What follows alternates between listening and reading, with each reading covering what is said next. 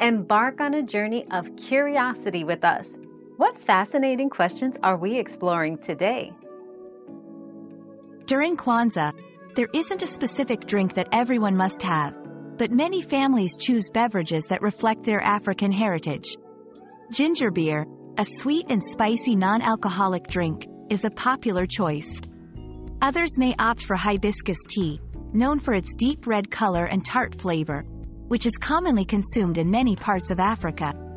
These drinks are chosen for their cultural significance and the warmth they bring to the Kwanzaa celebrations.